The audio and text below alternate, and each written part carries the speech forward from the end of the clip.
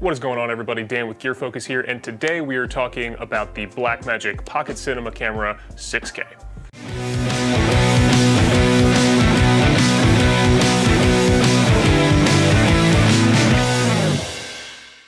One of our most popular videos on this channel is our menu walkthrough for the Blackmagic 6K. Now, one thing we see in the comment section of that video a lot is to go over some of my personal favorite settings for this camera. Now, I've been using the Blackmagic Pocket Cinema 6K for about a year now as my main camera. Now, the most common way that I use this camera is my handheld setup. So here you can see that I have a full tilted cage with top handle. I have a small rig base plate for some 15mm rods, which then holds my V-mount battery holder and the V-mount battery itself. I'm using the Samsung T5 SSDs. I use the 1TB version. I've never really had any issues with frame dropping or anything like that. And I also use an Atomos Shinobi monitor. This is just a monitor. It doesn't record, it doesn't do any of that stuff, but it does give me all of the tools that I need to make this camera really stellar. Now, contrary to popular belief, you don't have to use the Blackmagic RAW settings in order to get a good usable image on this camera. I actually don't use BRAW like ever. I mostly use ProRes on this camera, and the main reason for that is the file sizes.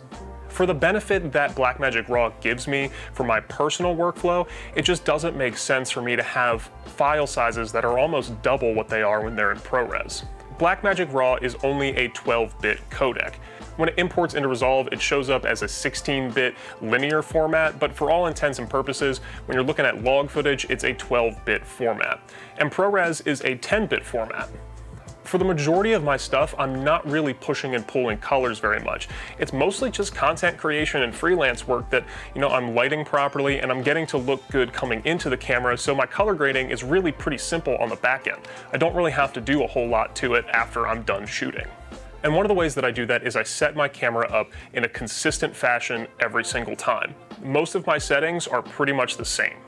So like I said, I do shoot in ProRes 422. I've been using this codec for about a year, and every time I shoot with it, I'm really pleasantly surprised with the way that the image looks. I'm shooting most of the time in either 24 frames or 60 frames. I have the high frame rate button mapped to switch the camera to 60 frames when I press it, so I can flip back and forth between those modes super quickly. Also, the lens that I usually use on this camera is the Canon 24-105 f4. Online, I've gotten a lot of flack for really liking that lens, but I've always been able to get really good results with it, both in photos with my EOS R and video with my Blackmagic. If you want to see some more about that 24-105, you can click this link up here. We do have a dedicated video specifically for that lens. So other than ProRes, one of the other settings that I use is a shutter angle. Because I do that, I have my shutter set at 180 degrees. So whenever I change frame rates, I don't have to worry about changing a shutter speed because it's already set the way that it's supposed to be. But because I don't have to worry about the angle, that just gives me more creative freedom when I'm on set. Now, in terms of color space and dynamic range, I am using the film setting on the camera. This gives us the flattest image coming out of the camera, but also the most dynamic range. There are a couple other settings on the camera, but most people will prefer the film dynamic range setting, and that's what I've been using for about a year now. Other than that, I don't really have any other special settings inside the camera. I leave all of the heavy processing to the big editing machine upstairs. These Blackmagic cameras are insanely flexible, and every time I shoot with it, I just am more and more impressed with the image that I'm able to get. While it is a Super 35 sensor, the majority of cinema cameras nowadays are either Super 35 or full frame, and to me, I personally like the look of a Super 35 sensor. Super 35 does have a kind of specific look, and I personally really like that, and I think it looks good for what I do.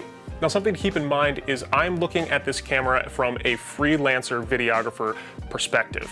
I shoot for a bunch of different people. I'm at a different location almost every day. I'm not shooting the same thing over and over and over again. So because of that, I need something that was really, really flexible. And the Blackmagic Pocket Cinema Camera 6K does exactly that for me. All right guys, so that's gonna do it for me today. I just wanted to give you a quick rundown on how I set my Blackmagic Pocket Cinema 6K camera up, because like I said, we have been getting a bunch of questions about that, and this camera does give you some amazing image quality at a really, really good price point. We do have a couple available for sale on GearFocus, and that inventory is always changing, so make sure that you're constantly checking back, and if you want to be subscribed to our mailing list, go ahead and sign up for that as well.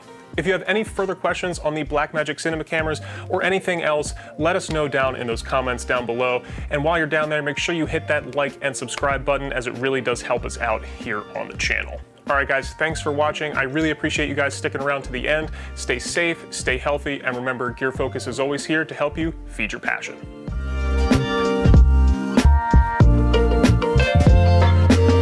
Oh, I forgot to mention that we do have the GearFocus trucker hats available on the store. As you guys know, I almost never don't wear a hat, and these hats are one of my favorite hats that I have. They are really nice and comfortable. They actually have a little bit of a stretch to them, which is nice. Like, see, they got a little bit of a stretch to them, even though they are a snapback. So go ahead and pick yourself up GearFocus trucker hat on the store.